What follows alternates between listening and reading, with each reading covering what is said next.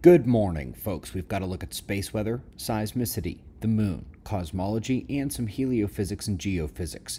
We also have an announcement about our books and more, but we are starting with our star.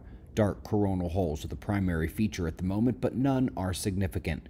We should be expecting the sun to ramp back up from this little breather here over the next week, with the sunspots already coming back. Large arching umbral fields over the limb tell us more is coming as well.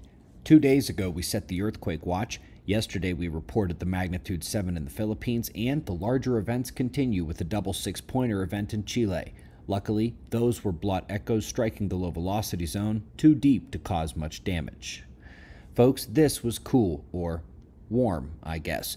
How about 63 degrees Fahrenheit in several lunar craters? Constantly. And if a stable habitable temperature isn't fun enough, they say many of these could have caves that would also stay at that temperature. We're on to cosmology next, where at this point it may only be veteran observers who recall that Hubble's deepest galaxy identifications were already presenting problems for the Big Bang and cold dark matter models. The James Webb Telescope is wasting no time in smashing those records, as this one is estimated to have formed right after when they believed the Big Bang happened, forming much more quickly than their models allow. While I applaud the conclusion, I am also wary of using just a couple pixels to make such determinations. Up next, we're talking about the heliospheric current sheet, always a solid topic as it also brings light to the scaled-up version of the galaxy interacting with the sun. And here, we find that the current sheet is pivotal to the particle flux events and ground-level enhancements of Earth, suggested several times, now well confirmed in the data, and interesting contemplation food for our star taking on the galactic current sheet.